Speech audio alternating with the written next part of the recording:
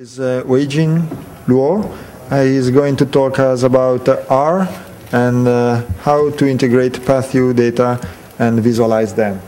Please. Thank you, Ro. Hello, everyone. First, self-introduction. My name is Weijun Luo. I work with UNC Charlotte, Department of Bioinformatics and Genomics. I am also part of Bioinformatics Service Division. I think it's on. Today I'm talking about a new tool we developed for pathway-based data integration and visualization. It's called Pathview. For this talk, first I will give you an overview of Pathview, and then I will cover three major features of Pathview one by one in detail, and then I will talk about implementation and impact of Pathview. First overview. Pathview is a R Bioconductor package we recently developed.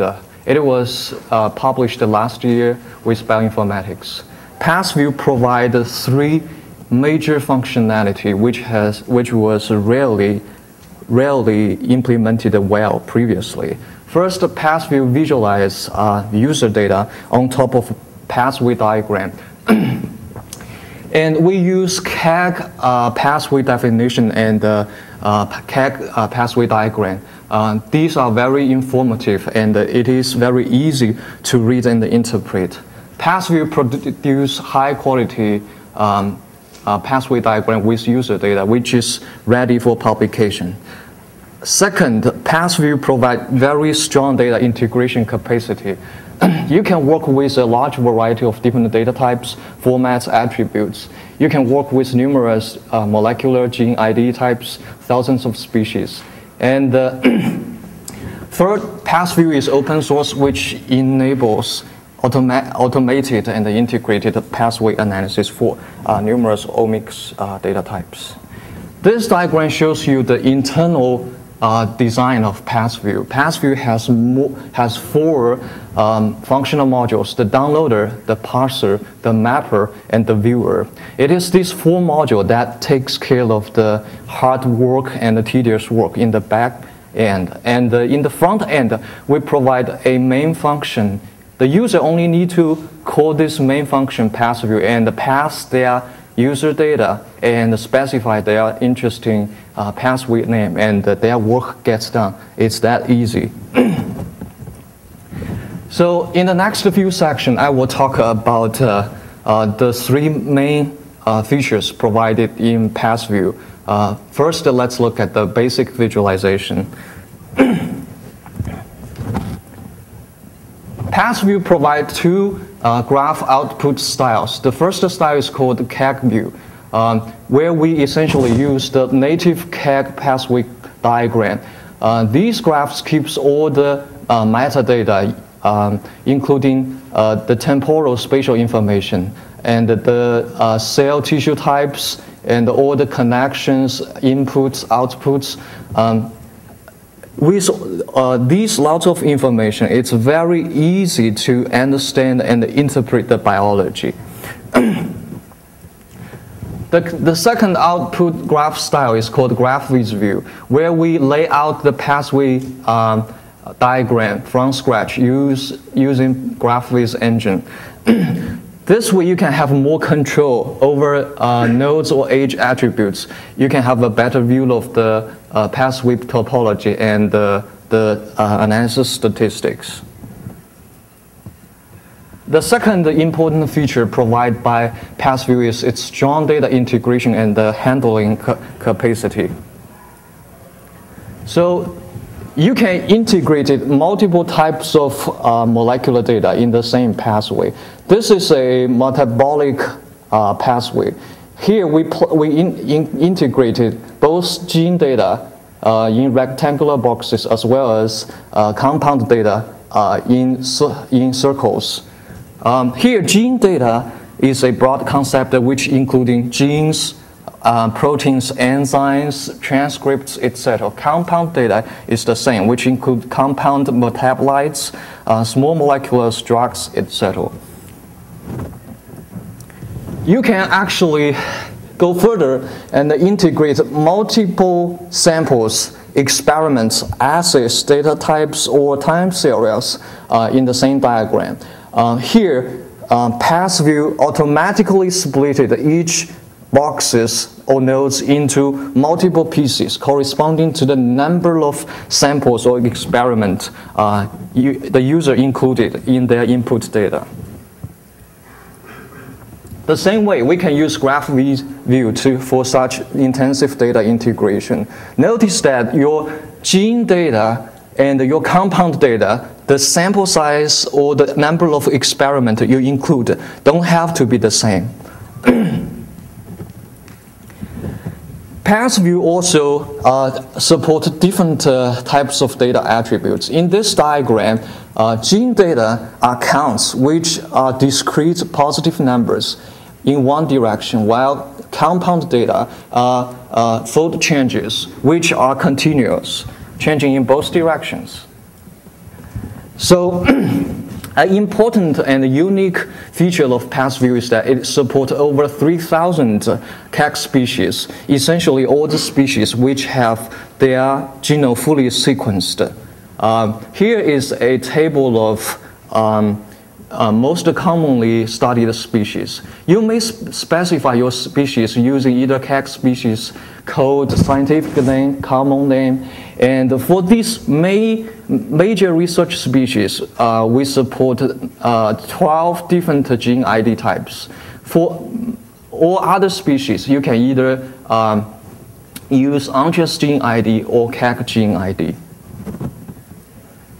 So besides individual species, Pathview also supports KEK orthology, which is a set of pathway definition where genes are ortholog groups. Therefore, you can actually map your cross-species or multi-species data into such pathway diagrams. In other words, you can use Pathview to visualize or analyze your metagenomics or microbiome data.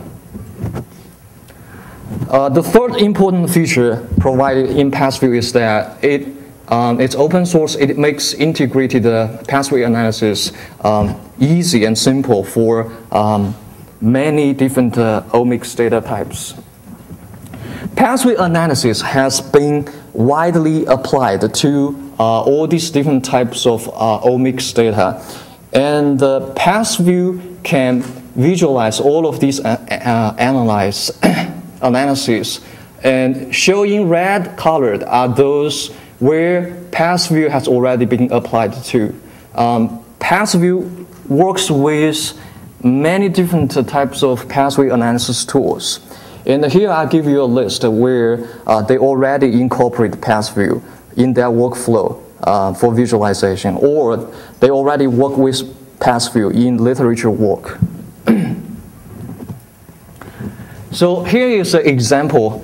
We developed another tool called Gauge for pathway analysis. And Pathview works very well with Gauge. We have documented multiple workflows for either microarray or RNA-seq data analysis. This diagram shows you the RNA-seq workflow. This is probably the first full RNA-seq pathway analysis workflow ever documented.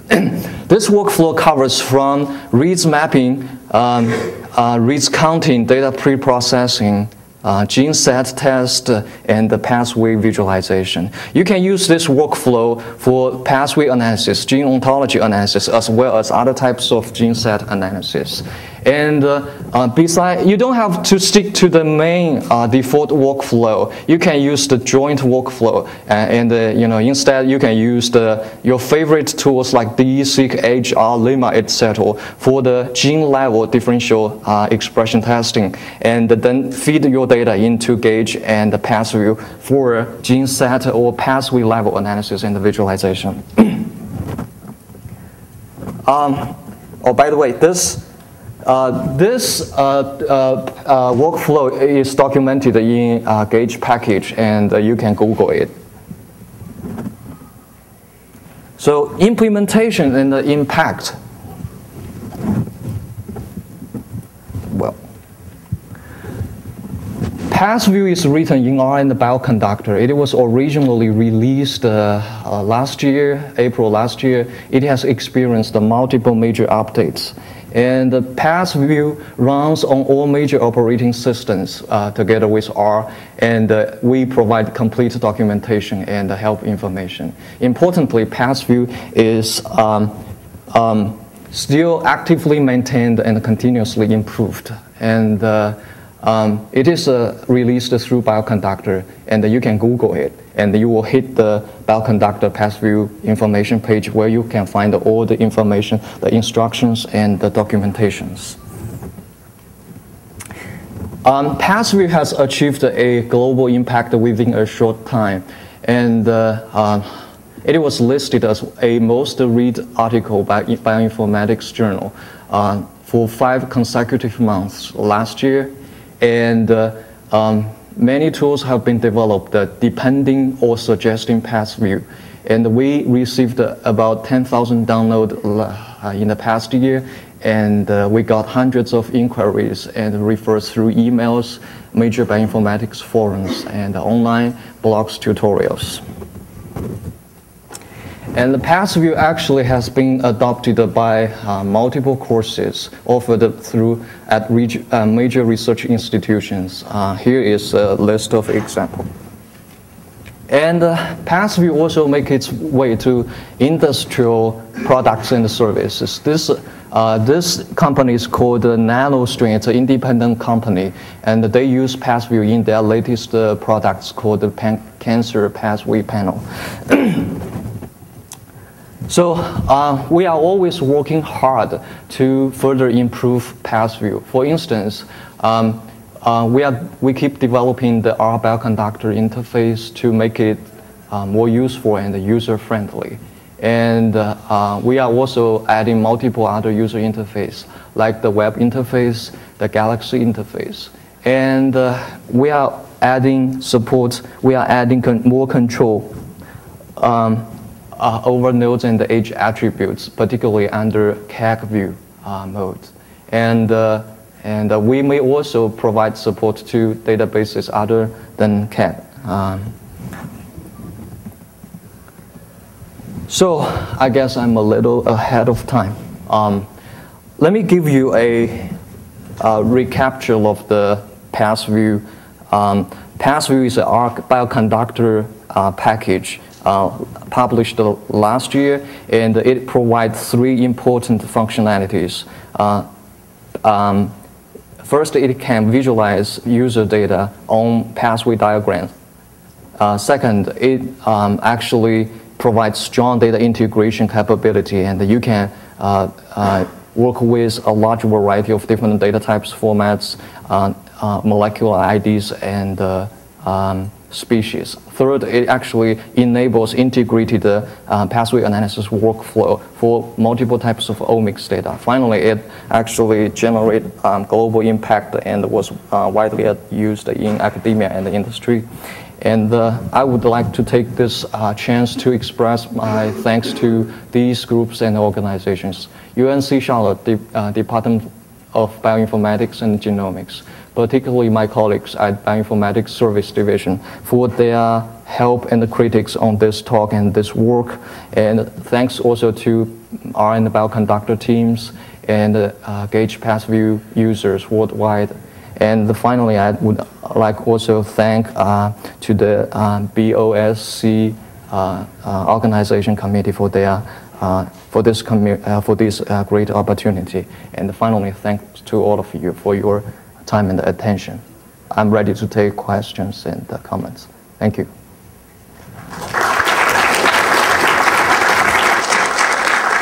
Questions? I have one question. You showed some nice figures looking at KEGG plots. How do you get the data from KEGG, given that they've unfortunately had to stop offering free downloads? That's a good one. KEGG did close the massive data access through FTP, but they actually opened API access for programmers. You can't download massive data this way, but you can pull, a significant amount of data automatically. Okay, so it's their REST API for one pass Search at a time. Google KEG REST. Yeah. Okay, that's Thank you. the API. So I have a question. Okay, go ahead. You say that you are going to integrate your software in the web interface, right? Are you going to include also interactive visualization system? Because when you are going to collect a lot of data, maybe everything can be clunky. I think interactive visualization is an advanced concept. It's cool, but we may or may not have the resources for implement that feature. Yeah. Thank you. Thank you. So the next speaker is